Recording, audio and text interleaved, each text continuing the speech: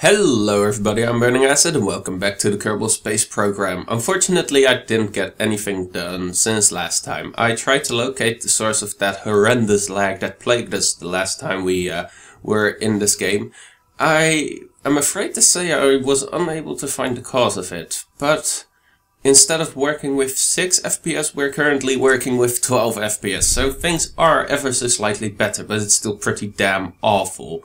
I tried a bunch of things, but none of them seem to have too much of an impact, unfortunately. So at this point I don't know what is causing it. So we actually have a few encounters coming soon. We'll be encountering Jewel in 56 days. We'll be encountering Urania in 51 days. And let's see, this crew will arrive in 178 days, still pretty damn long to go.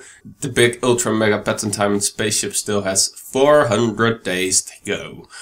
It's ridiculous, it's terrible. This was a very, very bad launch. So last time we got a rover in orbit around Juno, and that's pretty great. We are going to land that today. And we also have a very brave Kerbal with a rover orbiting Eve. He is so goddamn brave. He will be landing it today as well. But first of all, let's do the Juno rover, because I don't know, that actually has a crew to go to. So I think that would be pretty good to get that done right now. Productivity mode is enabled. Hello everybody, I'm Post Commentary Guy. How are you all doing? I'm doing pretty damn great, even though I was unable to figure out where the horrendous lag came from. It magically decided to give me about double that FPS of last time, because last time we were down to 6, and this time I'm down to about 11-12 FPS. Still goddamn awful. So you may have noticed I did a quick save. It's pretty cool, right? Quick saving all over the place so I can do a quick load. Well, turns out quick loading was broken at this time. So I didn't know when I was doing it. I had no idea that quick loading did not work.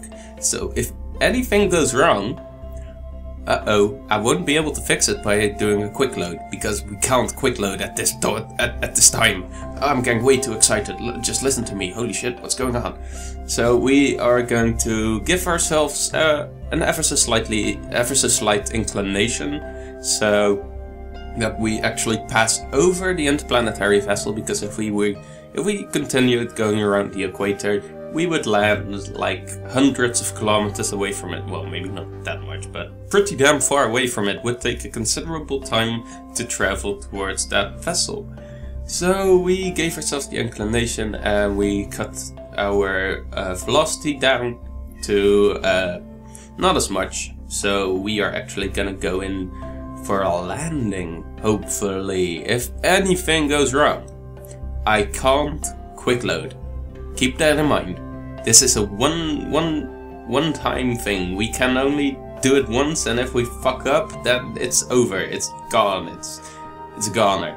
But so far, our Kerman guy is doing pretty damn well. He has deployed his parachute, so hopefully he will be able to land properly.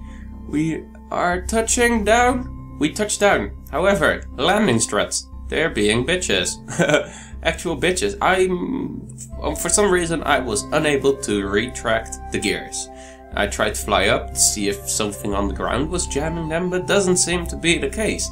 They actually do not freaking work. I'm not sure what's up with that. I'll have to go back to it later. So now we are orbiting Eve, and just look at how pretty Eve is. You gotta admit it. Eve is damn pretty.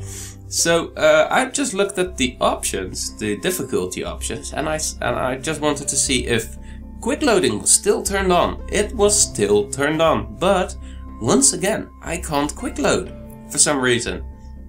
And it does seem to fix that when I reload the game, but I couldn't be bothered reloading the game. I was like, oh fuck it, I'll just go with it. If anything goes wrong, that's tough luck.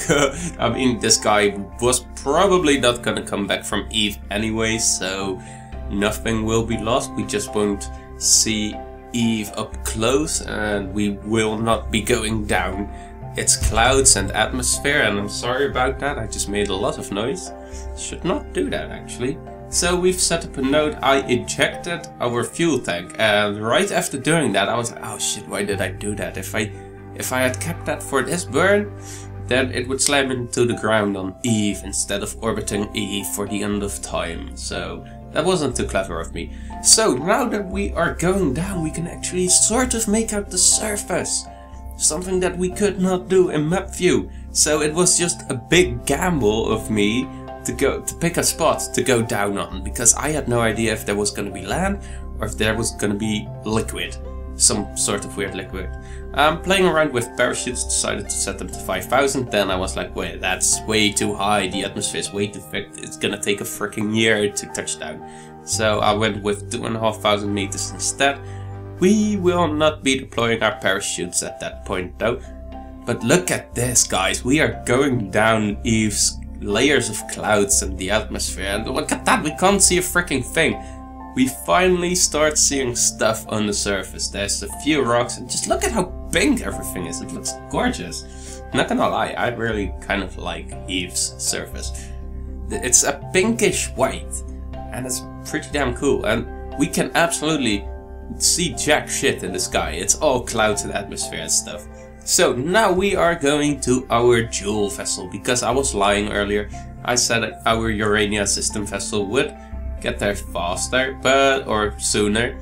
Wasn't the case. That was actually the sun's periapsis, so I was pretty damn stupid. The Urania system rover will actually arrive about 20 days after this arrival. So killing all our velocity so that we will be getting sucked into Jules' gravity well or whatever, I don't know. We have so much fuel, so we might as well just freaking use it. Seriously, we have a literal crap ton of fuel in these rockets. Ever since I played around with the efficiency of the rockets, like I said last time, main sails are ever so slightly more efficient, poodles are ever so slightly more efficient, and so are atomic rocket motors. There's also a few more other modded atomic rocket motors that I've tweaked. And that's actually been a really good idea of me, because our Kerbal system is way too freaking big.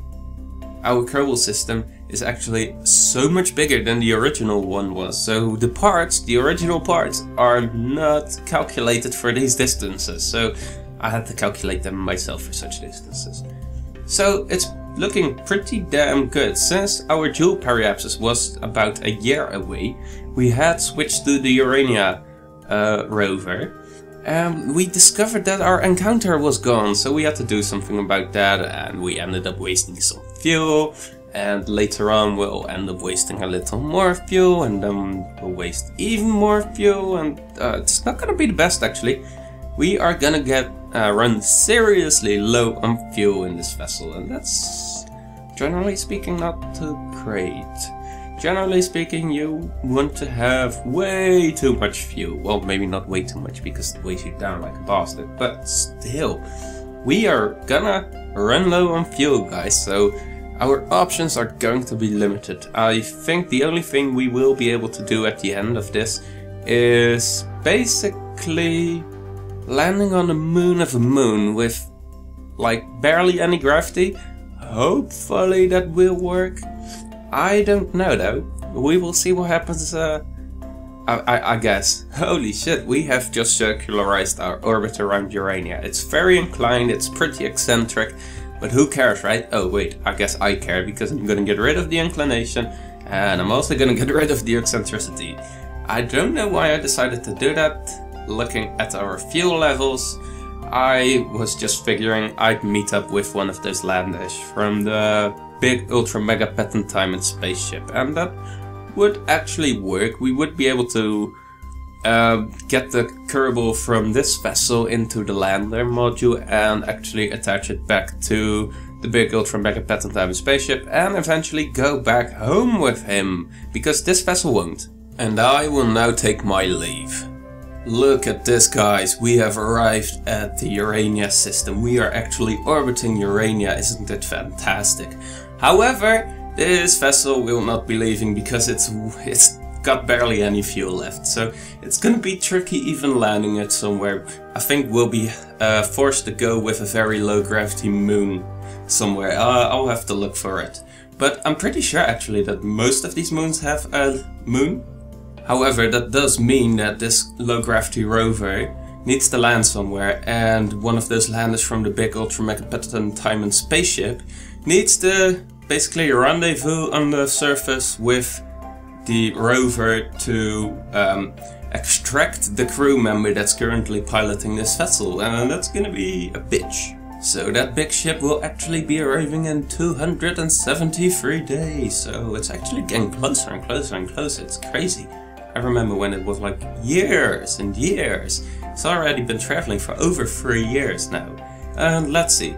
Our interplanetary vessel will reach Jewel in 52 days. The one that's nearly orbiting Jewel will arrive at its periapsis in 250 days. That's absolutely crazy.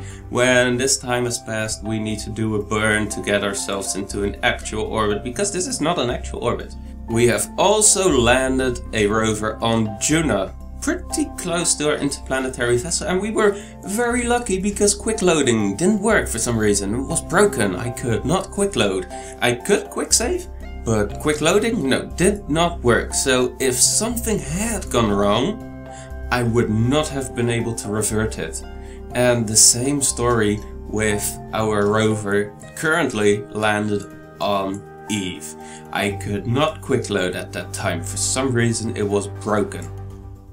So fortunately everything went well. Nothing exploded. Well, nothing that we needed exploded.